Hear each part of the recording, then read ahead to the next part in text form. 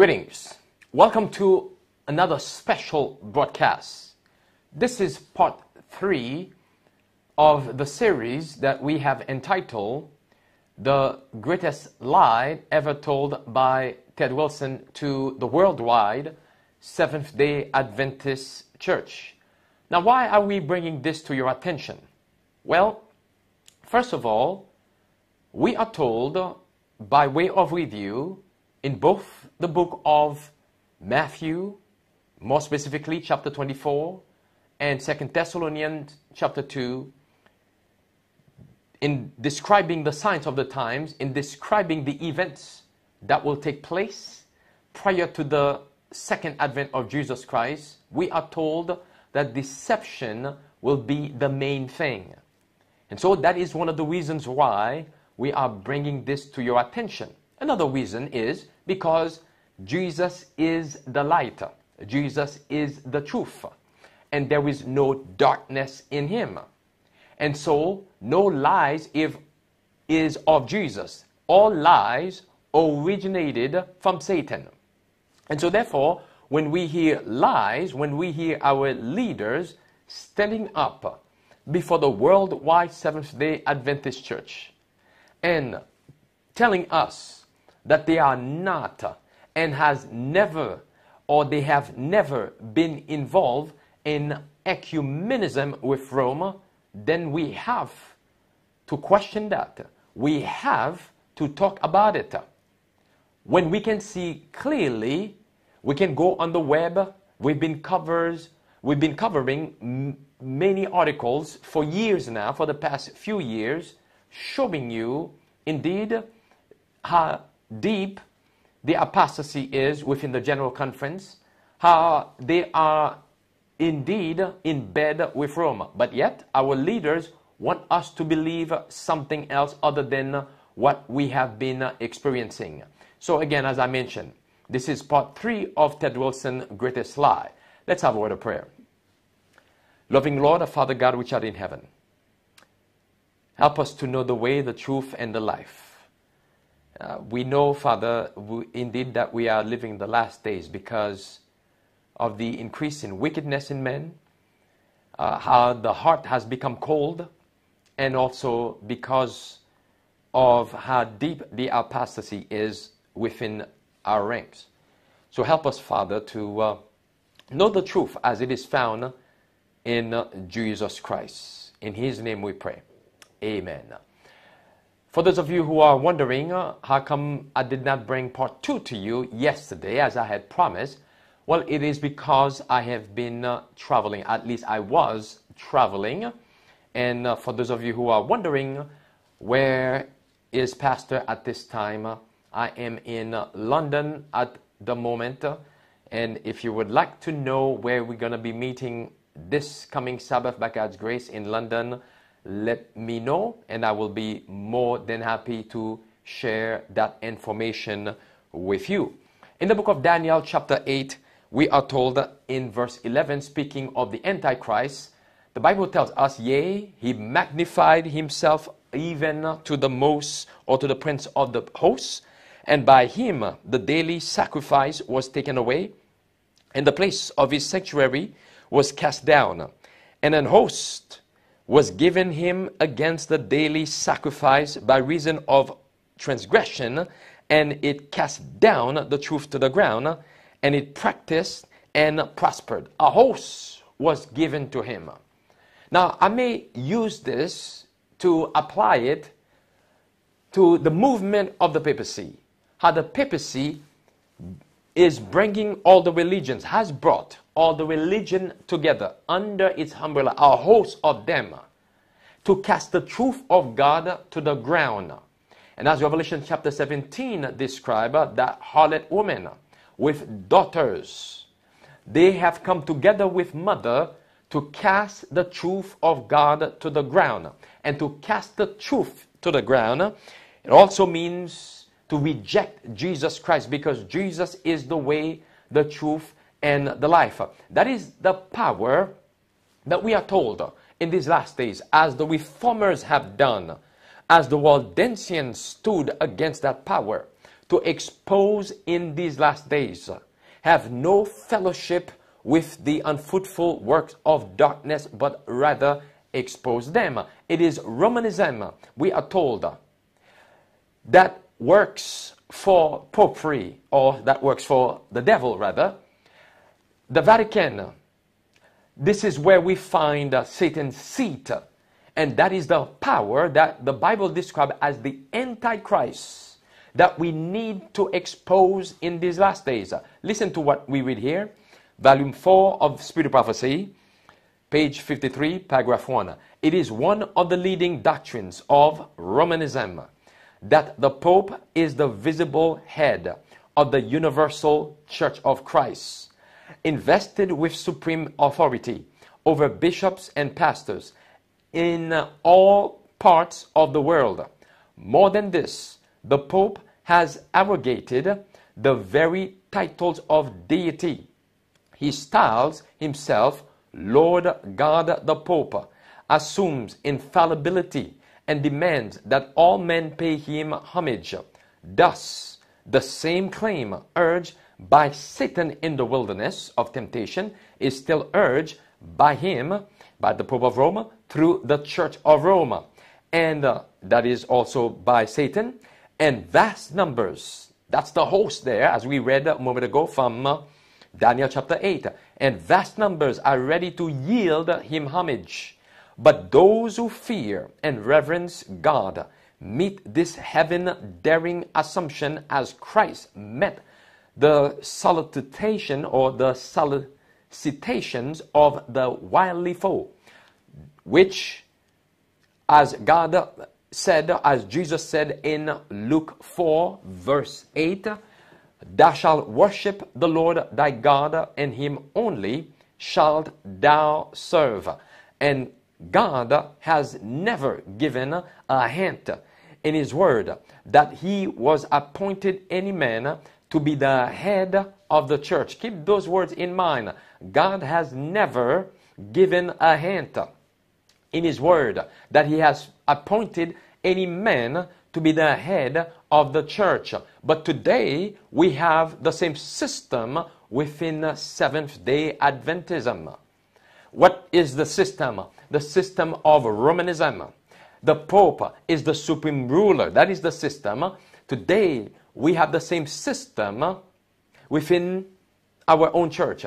As Ted Wilson stood up and declared that there's no way we're going to talk about the Babylonian poison during the GC session, in spite of the fact that Seventh-day Adventists, conscientious Seventh-day Adventists, needed help because they were losing their job. Today we have the same mentality, and we are not supposed to question those leaders. A host, we are told, was given to him, gathering all the religions together, Romanism.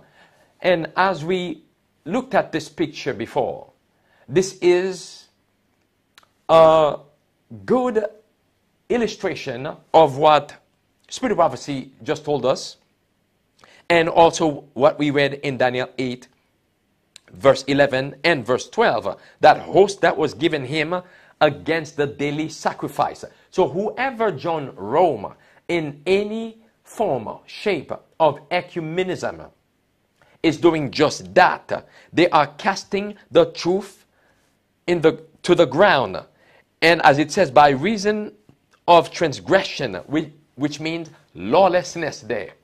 Joining Rome in this rebellion against God is the same as joining Satan in this rebellion against God. That is a good picture of this. As we see our leaders one more time, Ganoun Diab and Ted Wilson, meeting with Rome's agents. And as that same agent of Rome gave to Elder Wilson this book that came straight from the Vatican, Let Mutual Love Continue. Yet our leader, Ted Wilson, will come out and tell us that no, we are not involved in ecumenism. Yes, but let me ask the question. What does ecumenism mean according to Rome? What does Rome want? What does it want to gain from ecumenism? Well, remember, Rome is the author of ecumenism. God is not the author of it. Satan is also behind Rome. Let's allow Rome to tell us what ecumenism is. This is from the Vatican website, Decree on Ecumenism. Unitatis Redintegratio. The restoration of unity among all Christians is one of the principal concerns of the Second Vatican Council. What is it now? The restoration of unity. Who calls for this? For the restoration of unity. Was it God? No. It is Vatican II that calls for this. Unity, reconciliation. Again, that's the reason why you see our leaders there are with Rome. They are agents of Rome, including Ted Wilson. Let's continue.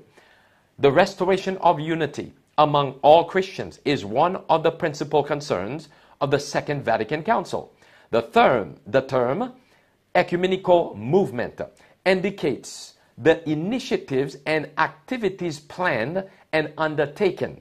There it is. The Vatican is telling you what that means. According to the various needs of the church and as opportunities offer to promote Christian unity. There are, first, every effort to avoid expressions, judgments. Notice, avoid expressions, judgments, and actions which do not represent the condition of our separated brethren with what? Truth. And what else?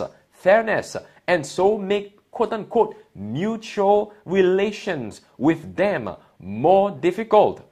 Then dialogue between competent experts from different churches and communities. So Rome tells us here to avoid expressions of judgment, actions, because those things will make mutual relationships more difficult with Rome. What does Rome mean by that? In other words, just like Spirit of Prophecy tells us, it is a rejection of Bible truth that draw men to infidelity. The infidelity there is the Pope of Rome.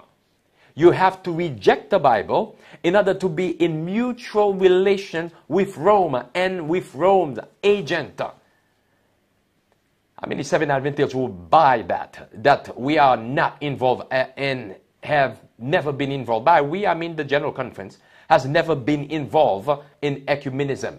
Well, let Rome speak for you. Listen, at these themes or at these meetings, ecumenical meetings, which are organized in a religious spirit, each explains the teaching of his communion in greater depth. What? We have to go to Rome to give an explanation, to be taught by Rome. And we will understand things better because we have joined Rome. That's what Rome is saying here. That's what ecumenical movement is about. Let's continue. And brings out clearly its distinctive features. In such dialogue, everyone gains a what? A truer knowledge and more just appreciation of the teaching and religious life of both communions. In addition, the way is prepared for cooperation between them in the duties for the what?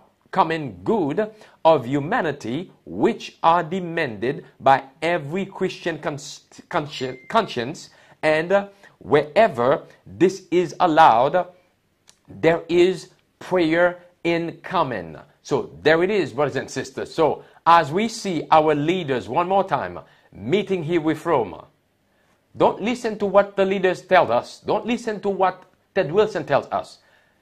Read what Rome says. Read what Rome is telling you what that means. Because there's no way we can be true reformers and be meeting with Rome. Can you imagine Martin Luther meeting, John Huss meeting with Rome and Rome's agents? No, brothers and sisters. Well, let's put it this way. Can you imagine a Pagan circle there? This open-air garden chapel is a sacred place that does what? Draws its inspiration from, quote-unquote, Saint Francis of Assisi. from preferences and the United Nations Sustainable Development Goals, and it launches a message for the reconciliation between mankind and nature, a ring of almost suspended light that symbolizes the light of the world, and the metaphor circle of Sora Madre Terra, which means our sister Mother Earth. So when you join Rome under this circle, the so-called ring for peace, whom are you worshiping? Well, they tell you here, the so-called sister and Mother Earth. And what is that? Paganism at its best, worshiping nature, pantheism, brothers and sisters. And we were told, in these last days, paganism will make a comeback again. And where have we seen our leaders as well? Recently, as we discussed, from this article that came out from the Seventh-day Adventist North American Division, May 24th, 2023, Patmos Chapel, grand opening doors for community engagement. On the left side of your screen, we can see our leaders there under the ring for peace. To the right, we see the pagans, Rome agents, also under the rings. Yes, ring for peace. And what does it mean again? To be sitting under that, according to the Pope of Rome, according to Laudato Si, the garden, the living chapel.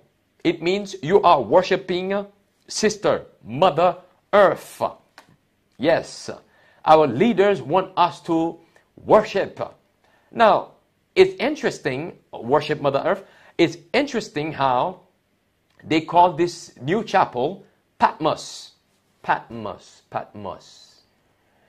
Remember, the Apostle John was exiled to the island of Patmos. Now, he was not on a picnic there.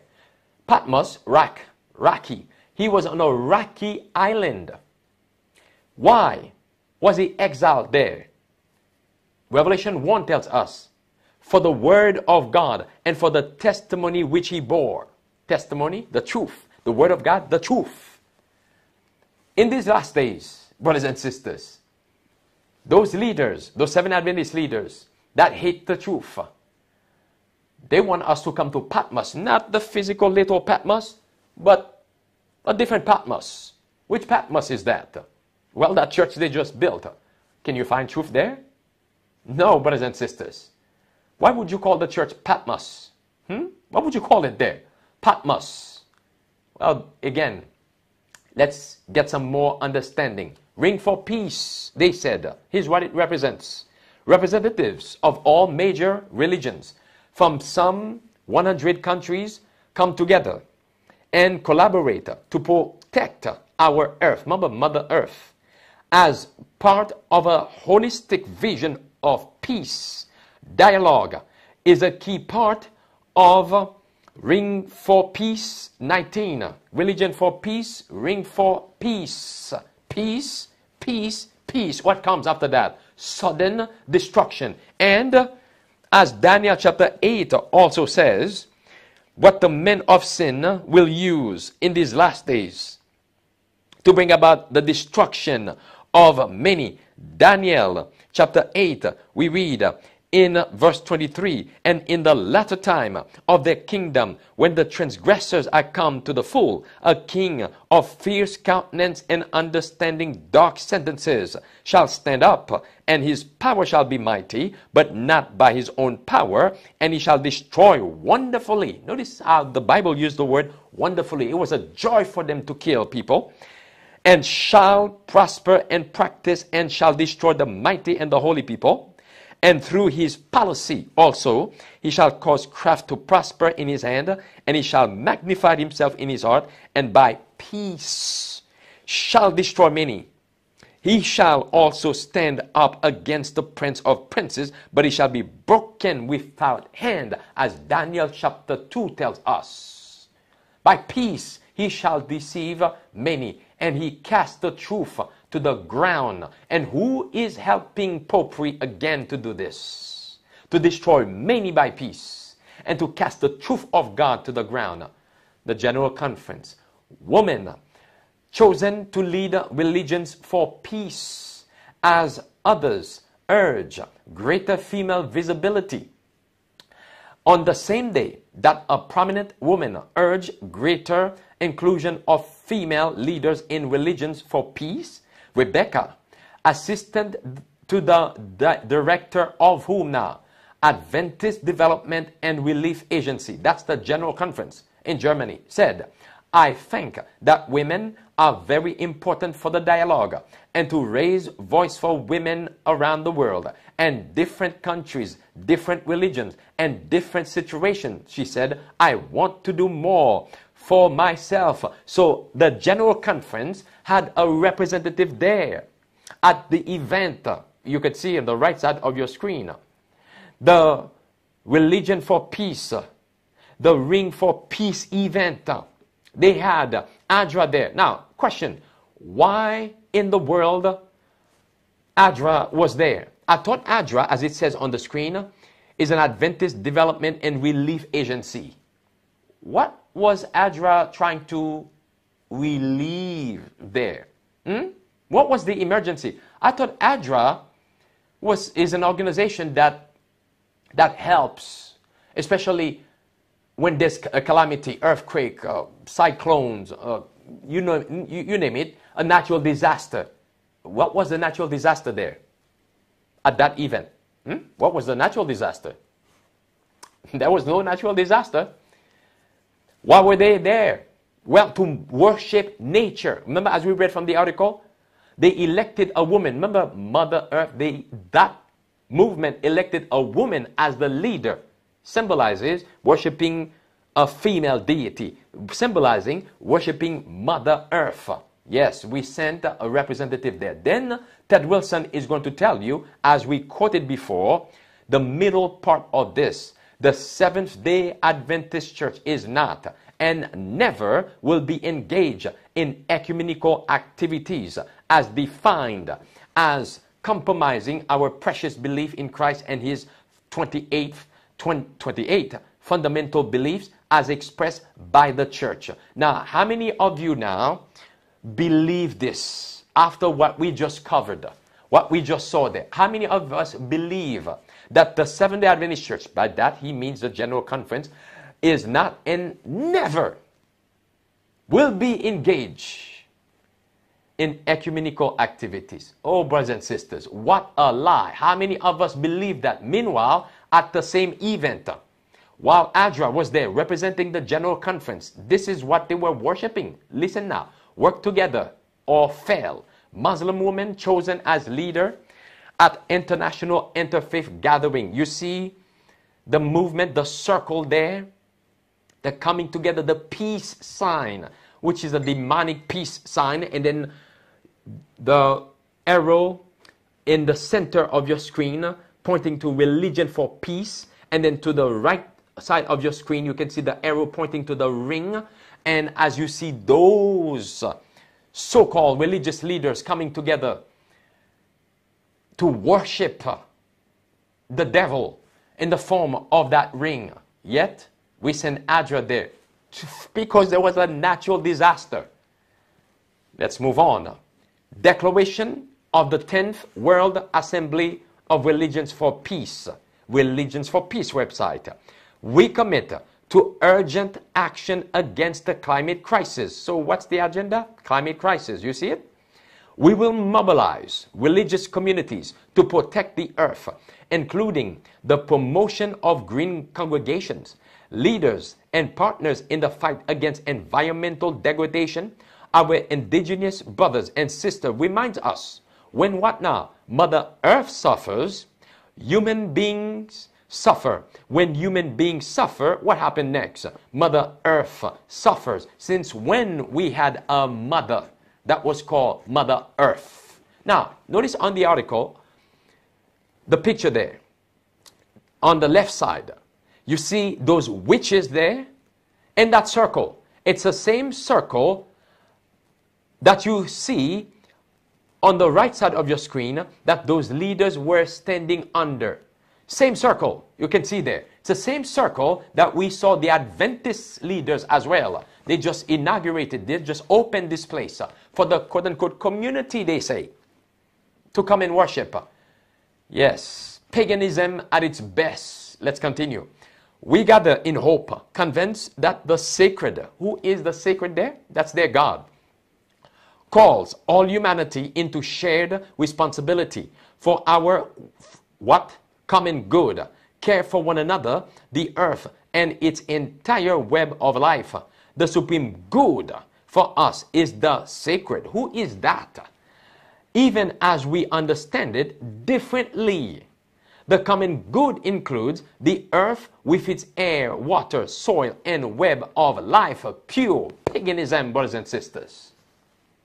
It doesn't matter the way you understand, as they say here. You understand God. It doesn't matter your belief about God. Let's just leave that aside for the sake of the common good. Let's worship the earth. Let's come together to save the planet from climate change. And as our leaders have already told us, this is our position when it comes to climate change. They believe fully in climate change. They believe, along with the Pope, to take necessary actions, even to depopulate the earth, sacrificing people to Mother Earth to save the planet, as Revelation chapter 13, verse 12 says they would do. Here is a picture here from the same meeting, Religions for Peace. You can see the ring for peace there. And then they said, caring for our common future. Seriously, do we have a common future with the pagans? Do we have a common future with them? No. My Bible tells me that those who reject the truth, those who reject the way, the truth, and the life shall perish, unfortunately. It is not God's will for them to perish, but because they are in rebellion, they have joined Satan and popery into this rebellion against the truth, against Christ himself, then the destruction will come. Unless your common future is that same destruction that the Bible mentioned and that I mentioned, then yes, join them into caring for their common future. Caring for the common future. And again, Ted Wilson said, don't worry about that. We've never been involved and we will never be involved in ecumenism. When we can see the evidences for ourselves, well, let's look at something else here to show the lie from Ted Wilson. This is from AdventistMission.org. Ted Wilson points Russian political and religious leaders to what? To the Bible. Now, let me pause here. This was during the 500th anniversary of the Reformation. When did Ted Wilson celebrate that Reformation? Was he, like Martin Luther, protesting against Rome? No. He was in Russia with Rome representatives and Rome daughters in ecumenical gatherings. We've covered this in so many videos before. And then the Seventh-day Adventist Church, or I should say General Conference, dared to tell us that, well, Ted Wilson was pointing to the Bible. He was helping those political and religious leaders to see how the Bible comes to life. He was reminding them, according to the General Conference, about the Reformation. Now, Ted Wilson had an 8 sermon, well, let me back up. It was not a sermon, a speech that lasted 8 minutes.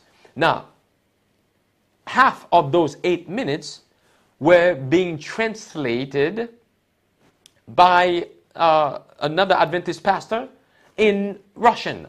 So really, his speech was 4 minutes or less, because a big part of that was being translated in Russian.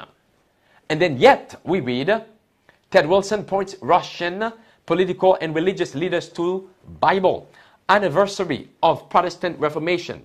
Ted Wilson, president of the Seventh-day Adventist World Church, encouraged top clergy and government leaders in Russia's capital to uphold the principles of the Protestant Reformation and to seek a God-guided Reformation where?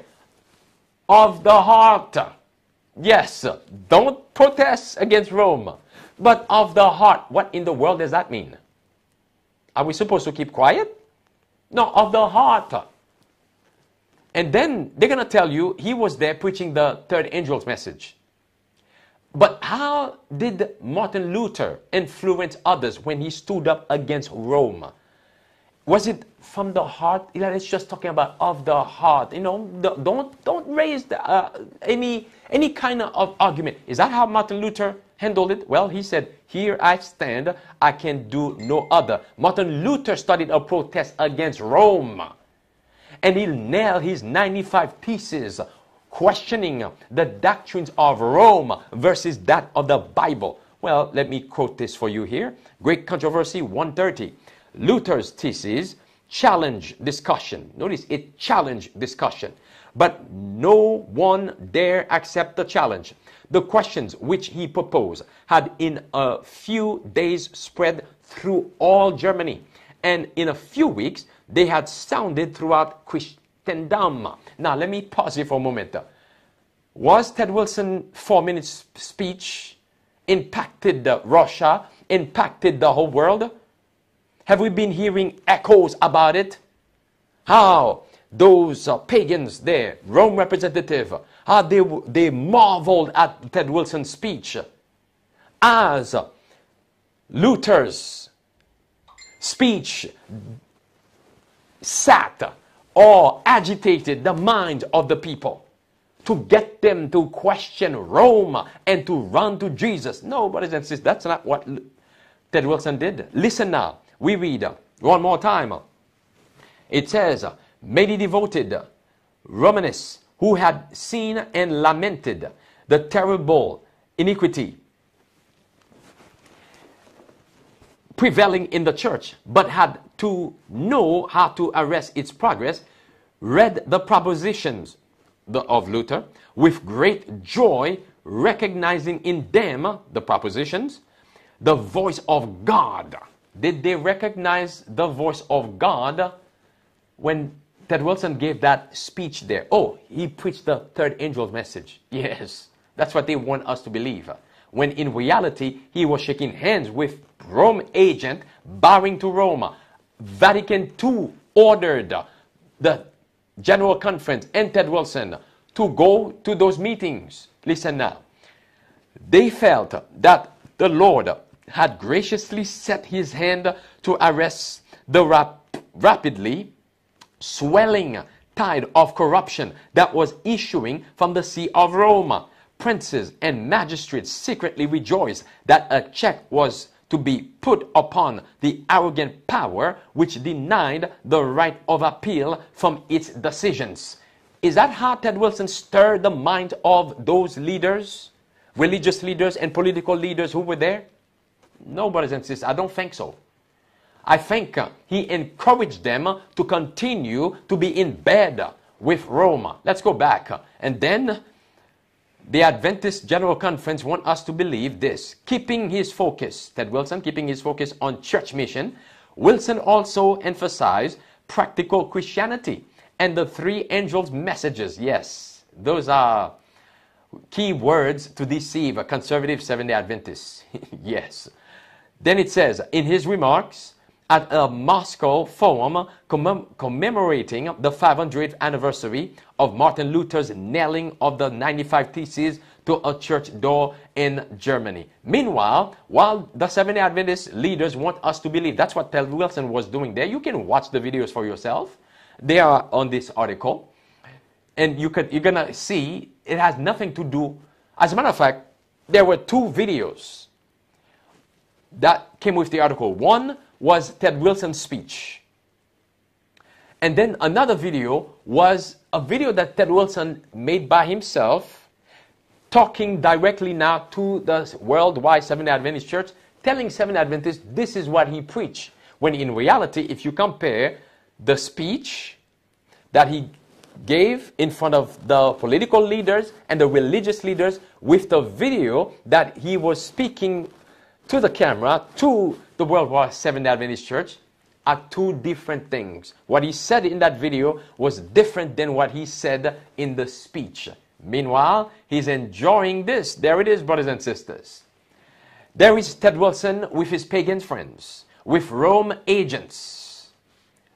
Don't worry, he has never been involved in ecumenical activities, as it says. And that will never happen. Don't worry. Let's just pretend we don't see this. Let's just pretend.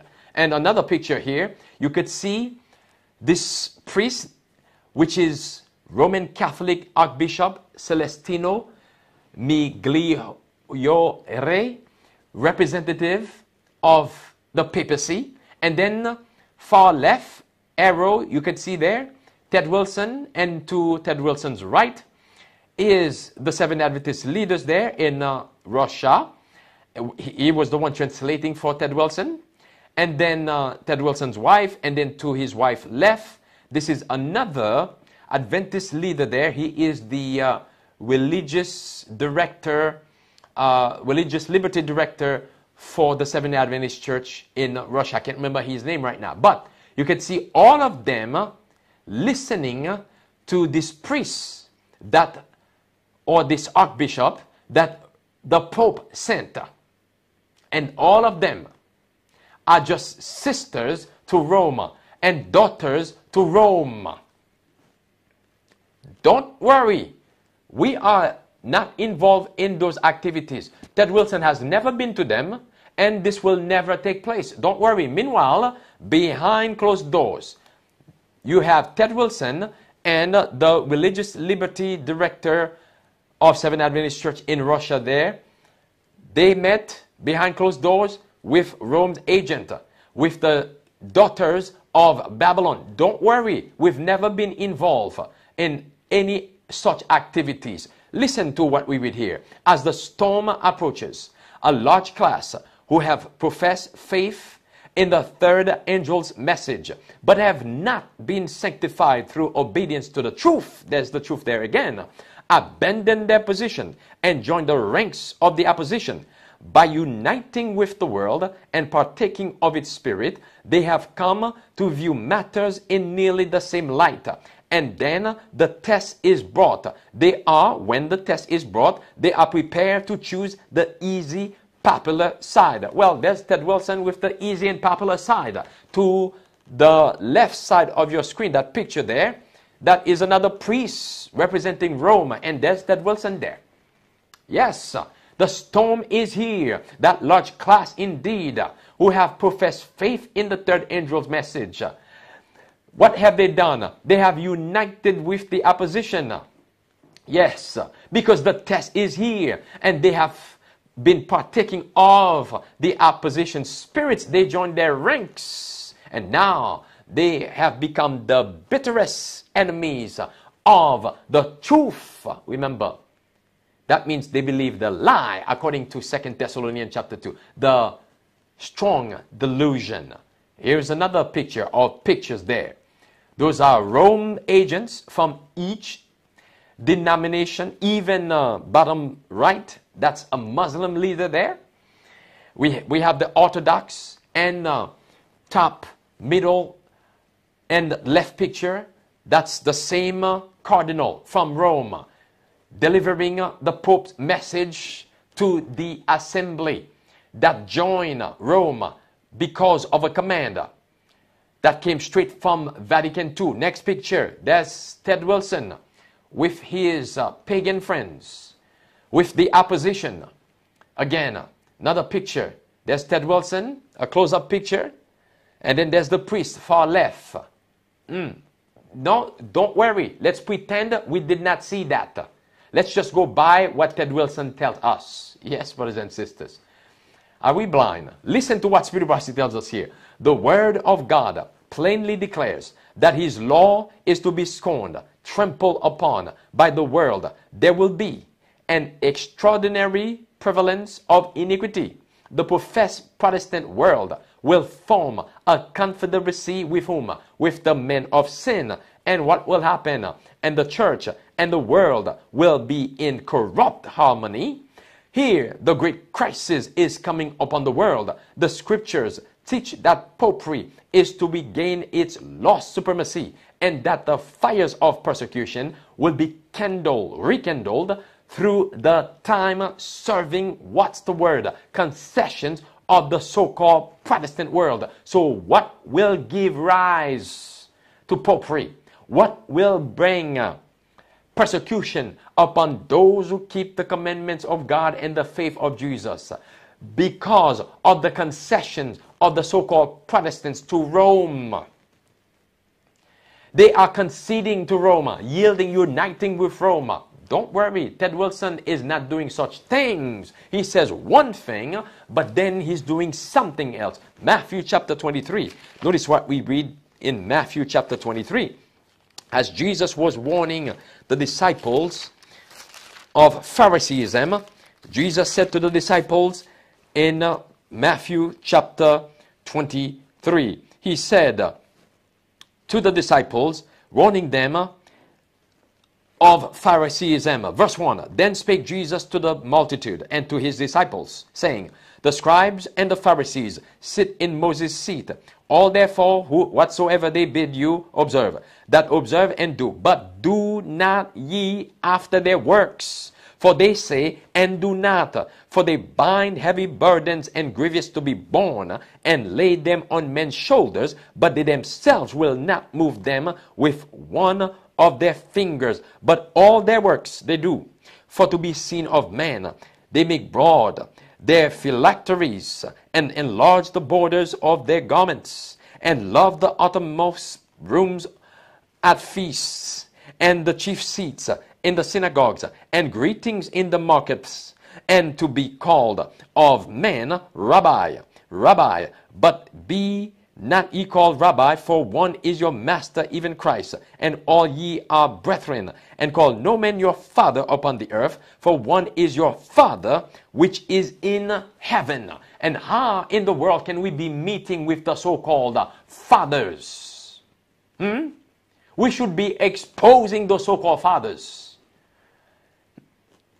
Oh, brothers and sisters, wake up, Seventh-day Adventists. Wake up. And as Jesus went on to say, but woe unto you, scribes and Pharisees, verse 13, hypocrites, for ye shut up the kingdom of heaven against men, for ye neither go in yourselves, neither suffer ye them that are entering to go in. So they are shutting away the kingdom of God from you. They are bringing satanic delusions upon us as a people, to shut away the kingdom of God from us, to keep us away from the kingdom of God. It's time to wake up, Seventh-day Adventists. It's time to realize that our leaders have been involved for many, many years now in pagan rituals and worshiping Mother Earth. It's time to follow the Lamb whithersoever he takes us. Let's have a word of prayer. Loving Father God, which art in heaven, again I pray to have mercy upon us, have mercy upon your people. We have truths that you have given us that are available to us from the Bible and Spirit of prophecy. Yet, just like Catholicism, the majority of us within the church tend not to read the truth for themselves, to know the truth for themselves. They tend to go by what the leaders say. Have mercy upon us, Lord, before it's too late. Forgive us of all our sins, we pray. In Jesus' name, amen.